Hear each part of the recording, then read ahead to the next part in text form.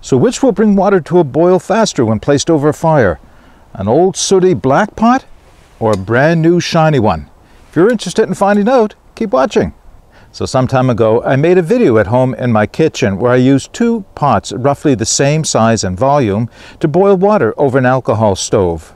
And what I was doing was testing two competing theories. One that says a dark black sooty pot will bring water to a boil 4 times faster than a clean shiny one. And of course the competing theory is that a clean shiny one is not insulated from the heat by all the tar and resin on the black pot.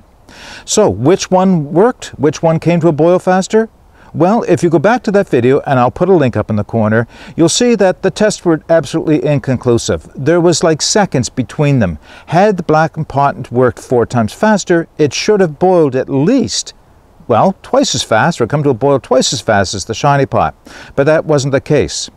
A number of viewers commented afterwards that, well, that's all well and good to try that over an alcohol stove, but what about over an open fire? Because an open fire has radiated heat that an alcohol stove may not be offering.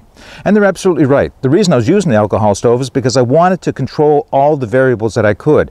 Same amount of heat, same stove, in a condition where the inside temperature was the same and there was no wind. So today what I thought I would do is come out and test that theory on an open fire. So the two pots I'm going to use, well, one is one of the pots I used in the original test, and in that test I was using a brand new shiny Camowil 1.2 liter pot. Well, it's not too shiny anymore, and I've been using this extensively, and as you can see, it's heavy with tar and soot all over. I do wipe them down so I don't get my bag dirty, but other than that, I don't bother scraping all that tar and resinous blackness off because I quite like the look of it, to be honest. How am I going to compare it? With a brand new shiny 1.2 liter Camowil pot that I bought just for this test. So this has not had any water in it at all. It's brand new, and well, you can see the difference. So first, let's get a fire going.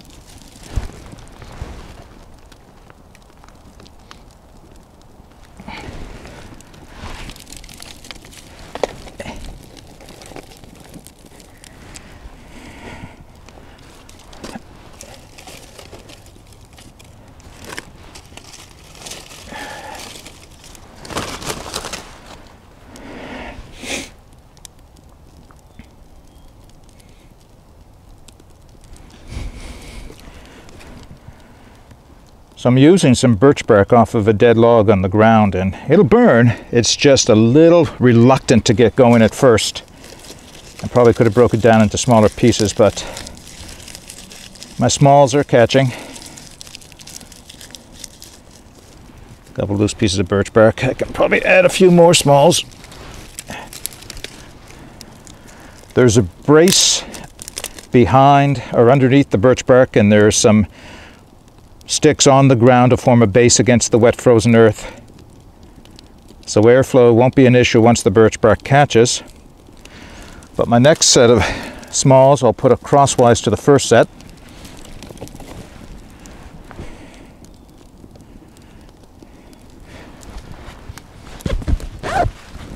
Give them a second to catch.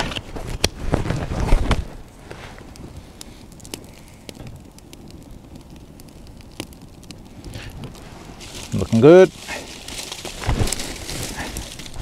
Some more smalls.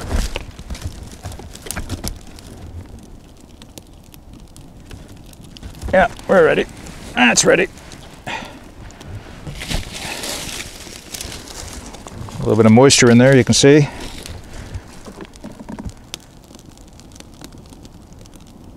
Good, it's climbing through the smalls. I've got some smalls and some littles. which are just a little bit bigger than smalls.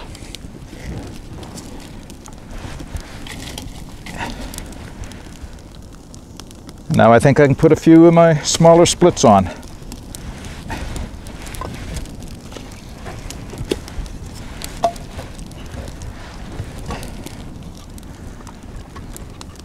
So it's going to take a few minutes for this fire to get to a point where I can put the water to a boil over it. So I'll continue to build a good fire. I want to get a nice hot base of coals for this so that there's a lot of radiated heat. And once we're ready to put the pots over the fire, I'll bring it back. Okay, in order to make this test as fair as possible, because of course the challenge was going to be to get both pots suspended over the fire evenly in terms of height and in the flames as much as possible. And the fire is looking pretty good now. I may just knock it down just a tiny bit to kind of spread it out a little bit. But here's what I came up with. I have a piece of inexpensive link chain and a piece of copper pipe. So I've got the two pots suspended in the middle, and it looks about as parallel or as level as I can get them. The spouts are facing out from each other only because when it comes to a boil I want to see which one is producing the steam. On the end of the chain I have a small hook, and it's not quite long enough to reach the fire from the tripod that I'm using, so I did have to extend a piece of paracord down the tripod. So let's see if I can't get this rigged up and hanging over the fire. It may take a little bit of adjusting, and then again it may not. All right, I don't think I could have done any better. Maybe move them a little bit to one side. I think that's pretty good, actually. They're both in the fire as evenly as I can get them. Now there's only 2 cups of water in the pots, because of course that's the standard measure that I use, everybody seems to use for testing boiling of water. I'm not timing this. I'm not interested in seeing how quickly it'll bring water to a boil, simply which one will bring water to a boil first. And I'm expecting it'll probably happen in 3 or 4 minutes. What I will do is I'm actually going to let this run in real time. I'll bring the camera in a little closer, and I'll speed it up for the sake of the video, but so that you can see the whole process from beginning to end as it sits over the fire. That's what I'll do. I may have to tend the fire from once in a while. Let me see if I can bring in a little closer without losing anything. Want to be able to see the top of the pots. All right, let's just see what happens.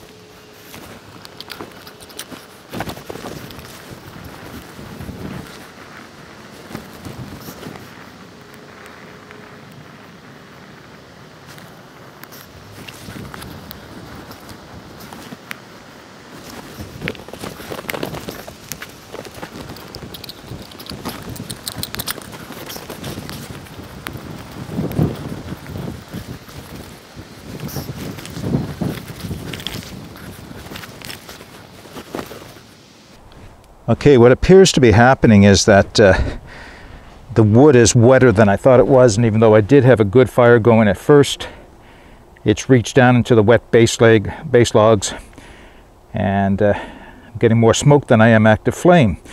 Now I can build the fire back up again, but I just want to point out that even though the fire is dying down, both pots are exposed to exactly the same conditions. So even though my fire's not doing well, everything should still be equal. So I'll just get my little telescopic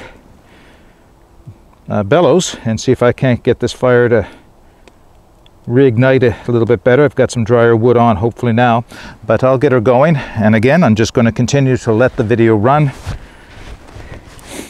and we'll speed up the process.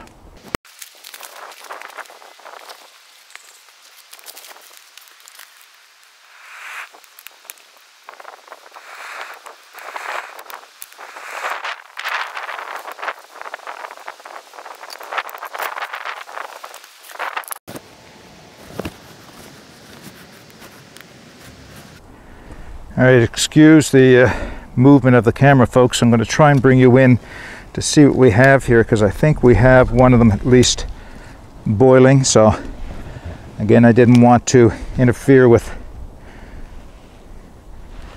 the process of being able to see this. I'm just going to bring the camera back a tiny bit. There, okay. Now if I can get down there again.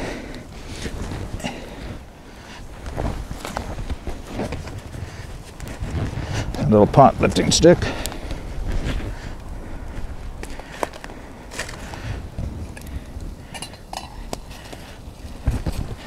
So the brand new shiny pot does have a hard rolling boil in it.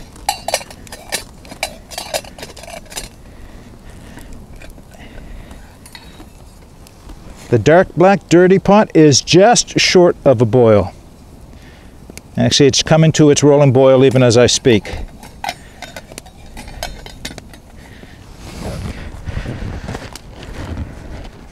So I